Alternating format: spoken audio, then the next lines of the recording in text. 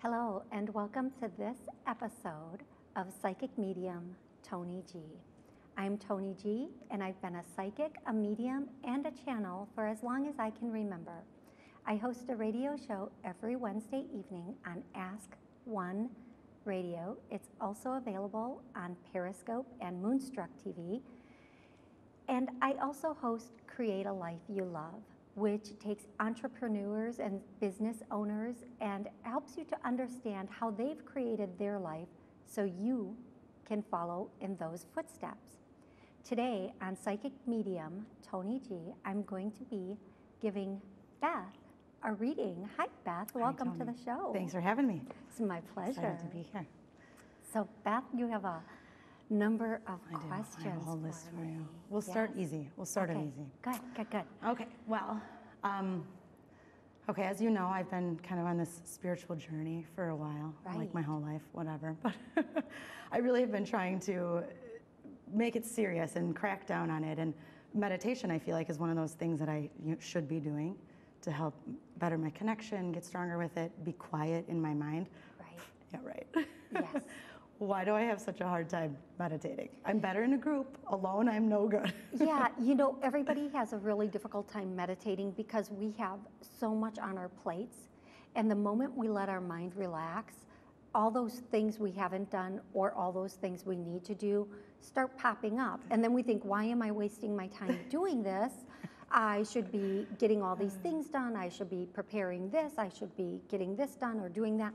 But if you can get past that, right past that point, you will be right in that meditative state. Now, I do have a trick that helps people go right into meditation.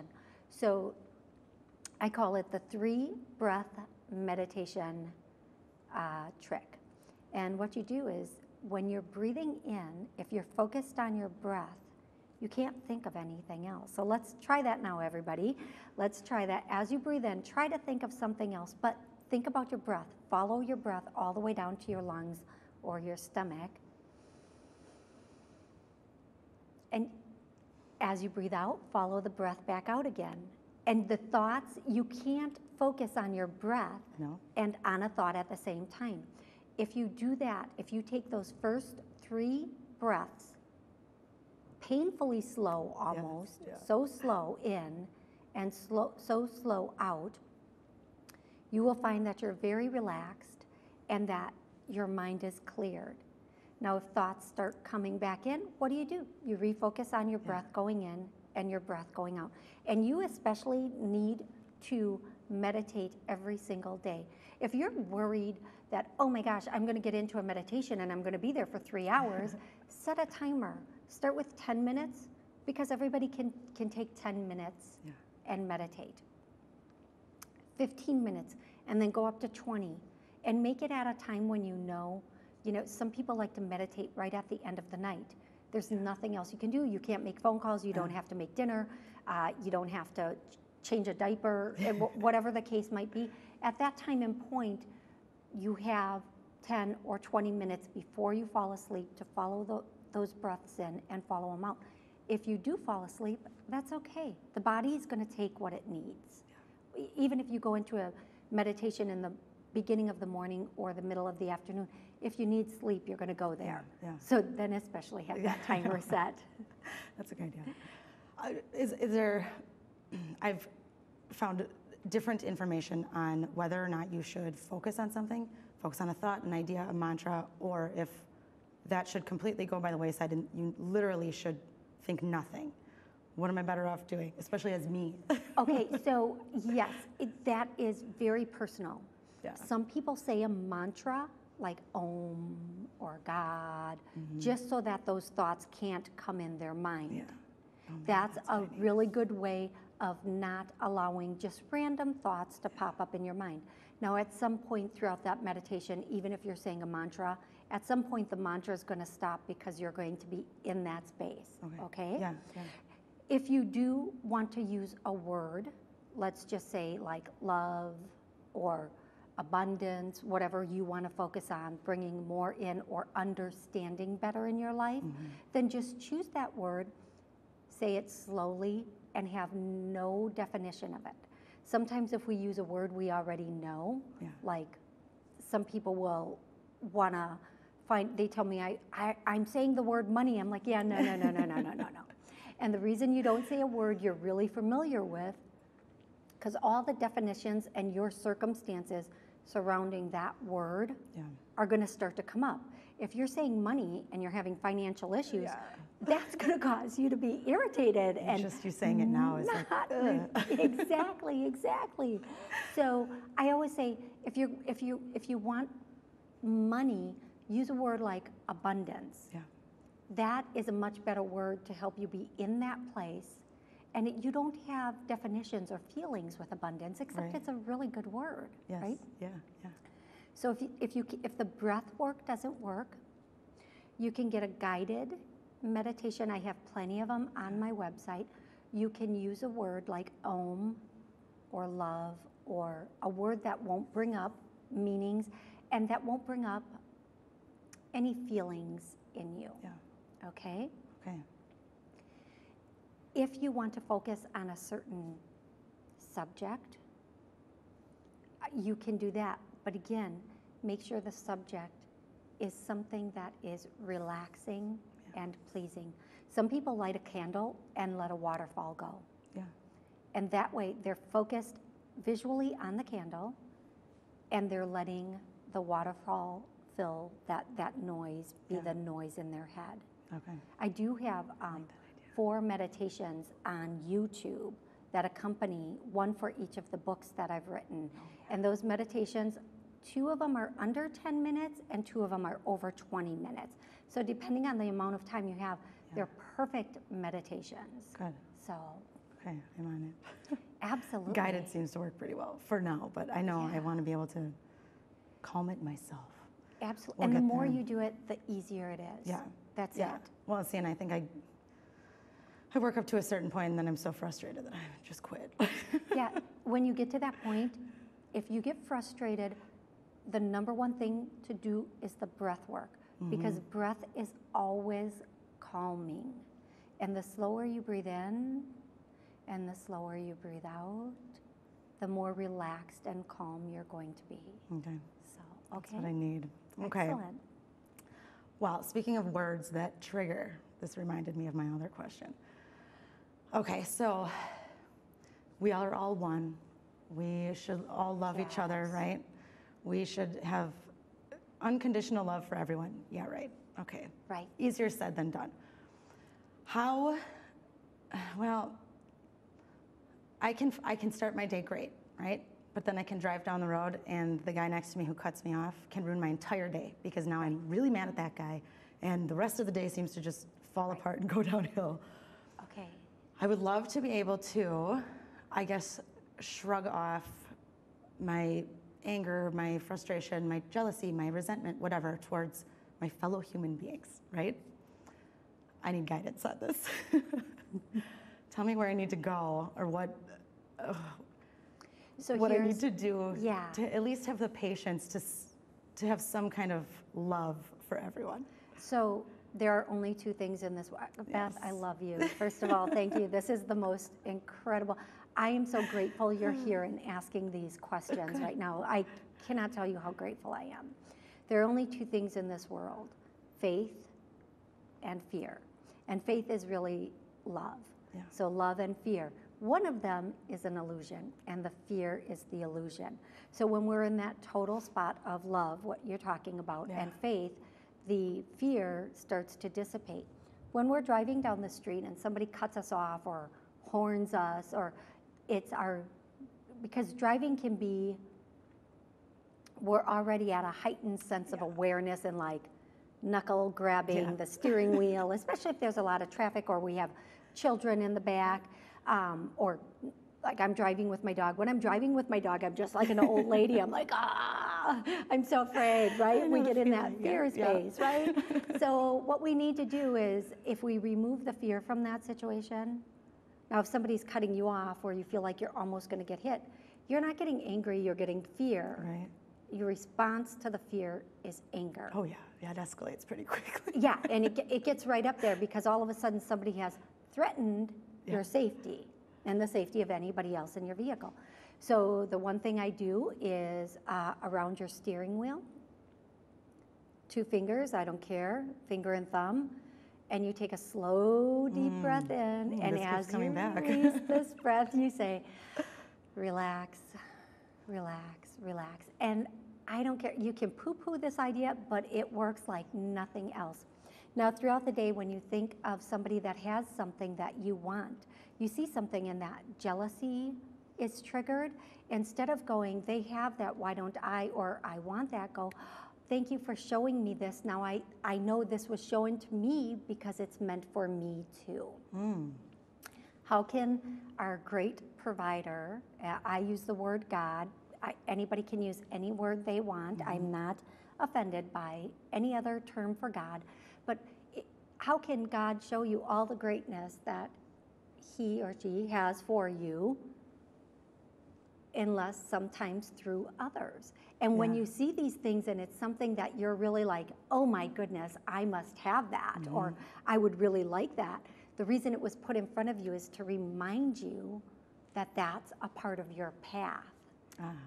Well, and it's things like time and freedom to do things, and the ability to just drop everything and go do something with my family, my baby, whatever. Those are my biggest trigger things, but I like that you said that. And I would take that in my path. That'd be good. Yeah, absolutely. And if it is time and time management, there's always a way to get everything done. Yeah. All you have to do is, they're showing me that for you, it's making a weekly and monthly chart. And then reorganizing and prioritizing. Yeah. For you, that's going to be very, very huge. Yes, I do feel like everything's kind of it just happens scattered. As you go. Like it's very chaotic, and you're like, okay, this just happened. I'm going to take care of this. Now I'm going to do this. And or I just shut down and go, I'm not doing any of it. Yeah, it's just all too much right now. Exactly. So just like make charts, make lists, and try to follow them the best you can. You're going to be amazed at how quickly everything starts to pop in place, and how when you put it on a page and say, this is what I'm going to accomplish today, and you get it accomplished, how much better you feel, because it is something that is very, when we think we're not accomplishing anything, it's very daunting to us, and we feel like we're just wasting our days, and we're really not. Just trying all day to meditate, it's just not working. No, and again, breathe, yes. We'll get there. Yes. Okay, no, that's a really good idea too, because I do feel like it's all in my mind. And you're trying to keep if I just get it track of down, maybe that would help. Exactly, and what you don't do today, you know what, you'll get it done tomorrow.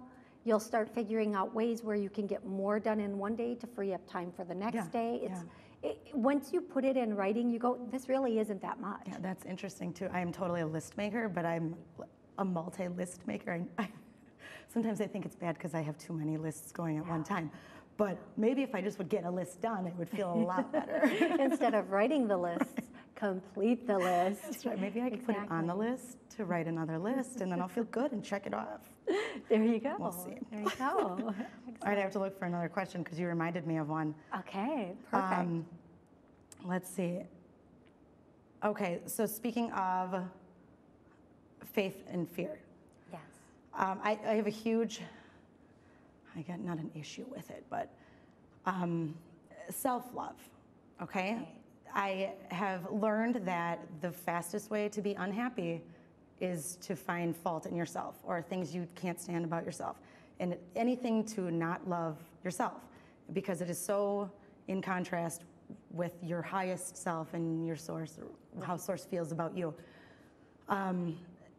What is I understand we all have our own hang-ups with it, and I'm sure that's part of the human condition, but what specifically am I, it seems to be a pattern in my life where things will kind of, I'll see like, oh, a glimmer of hope. Oh, I feel good about that. And then there are a million reasons why I'll shut it down immediately and go right back to feeling crappy. Okay, So what's with the pattern? Why do I keep following in these same footsteps over and over and over when I know that if I would just, I guess, give myself a break and really connect with that love that is there and focused on me that I don't think or feel ever, how do I get there? How do I get over whatever's going on?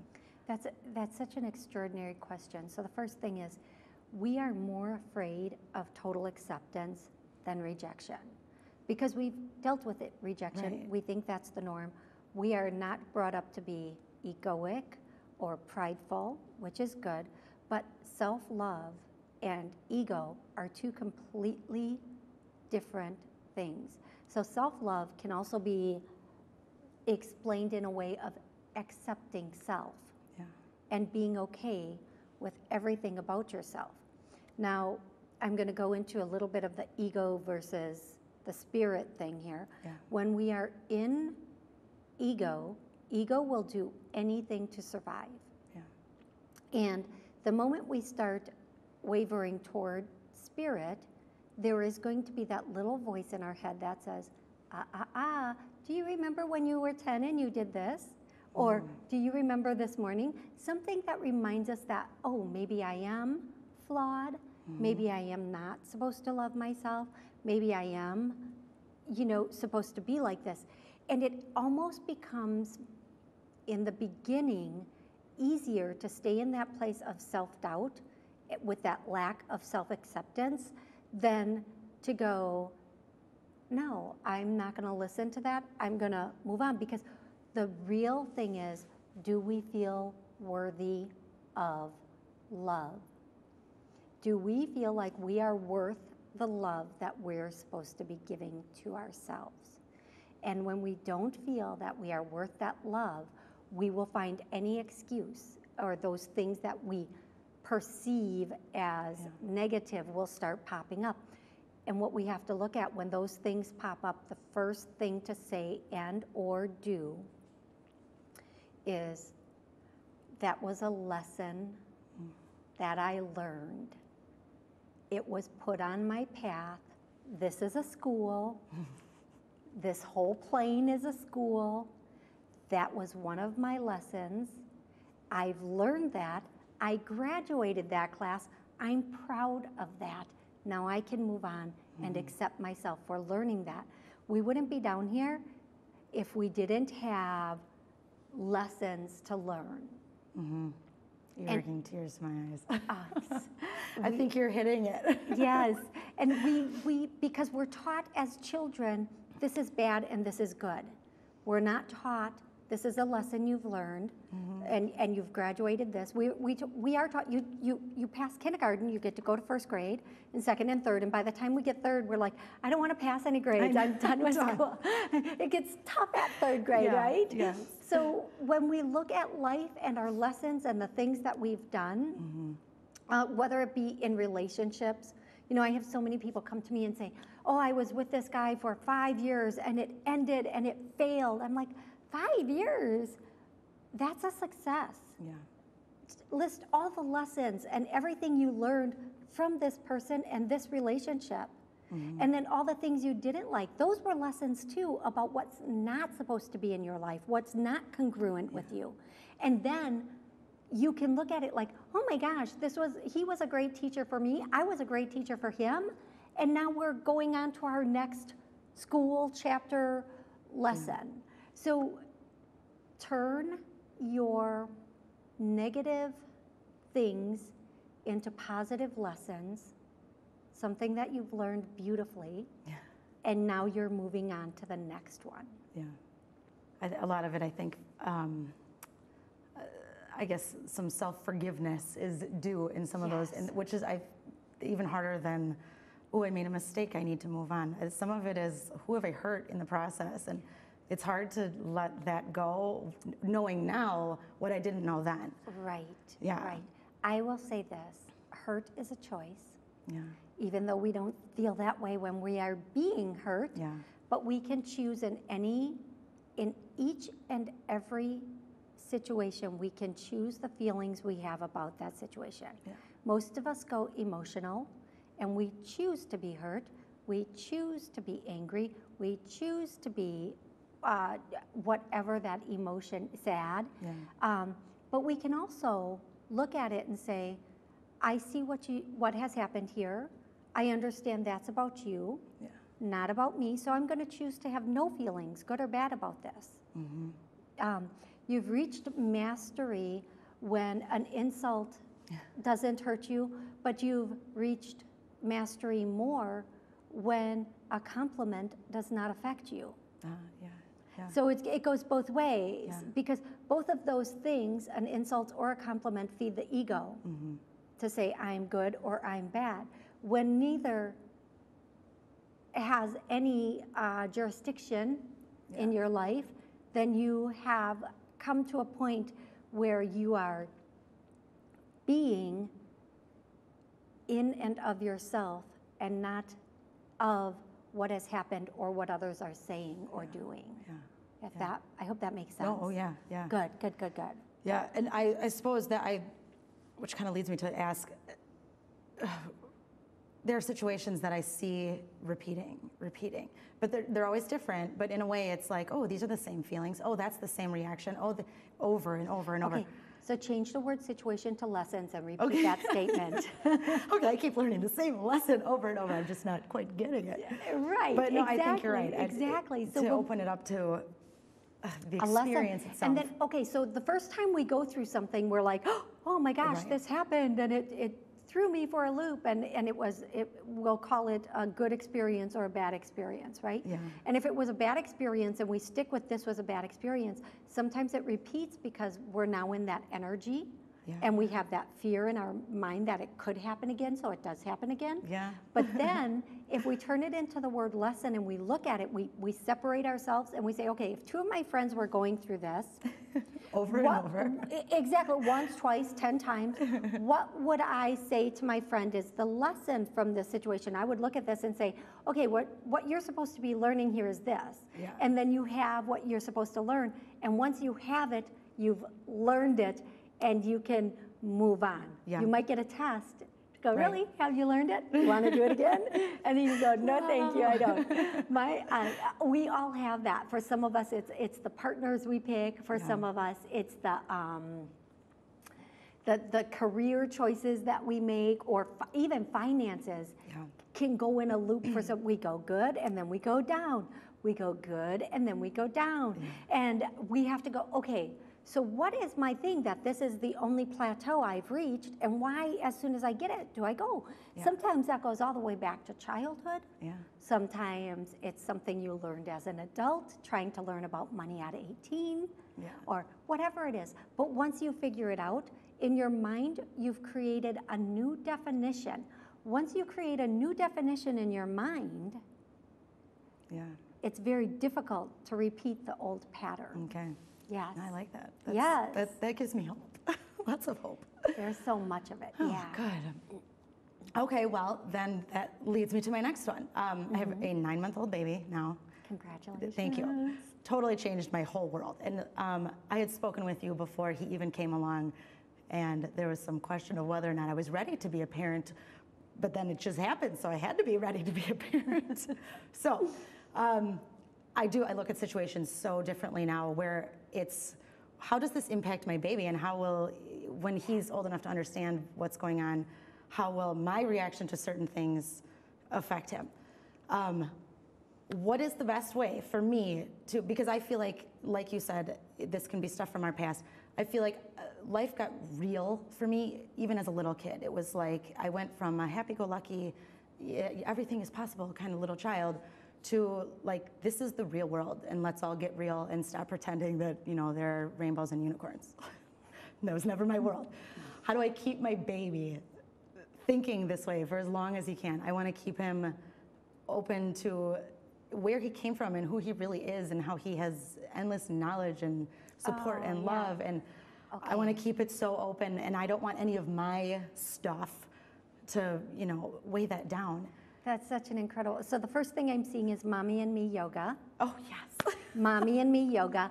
Start that right away. Start it today. I know your little guy is, that'll be a good upper body workout for you too, because for Mommy and Me Yoga, you're holding the baby great. quite a bit. Yeah, he's and eventually he will start doing that yoga with you. Yeah. And then put in a guided, as he's laying down to take his naps, put in a guided meditation and start that process with him now. Yeah. And you know, at this age, if you want him to learn a foreign language, if you want him to learn, to remember who he is, I can make a customized CD for him, reminding him that he is love, he comes from love, he'll return to love, or whatever suggestions you want on it, but then play that while they're sleeping, because that gets in the subconscious, and that's where it stays. Good. It absolutely stays in that space of the subconscious for them. So we are winding up now, and I know you have so many more questions. I might have to have you back just because you ask the most amazing questions. They're really long. When I typed them all out, I was like, I shouldn't read them. They go on. No, it's perfect. So we'll definitely have to have you back again, because this has been such an incredible conversation, and I'm so grateful that you were here, because I think everybody watching has a question that associates with this, that is very much in alignment with what we all want to be, our best selves. We all want to be doing our highest good. We all want to be in that space. Yeah. And how do we get there? We can see it. We have glimpses of it, like you said. Yeah. But just to believe in that more than this. Yes. And before you know it, you'll be there. Before you know it, you'll be there. Okay. I should hold you to it. You can. Well, thank you, Beth, so much for being a guest on Thanks for having me. The show today. This I'm was so fun. grateful for you, and I know your son, by the way, architecture. But I'll get to that in a second, okay? I want to thank you for watching this episode of Psychic Medium Toni G. You can connect with me on my website or by calling 414-897-2869. Have an amazing day.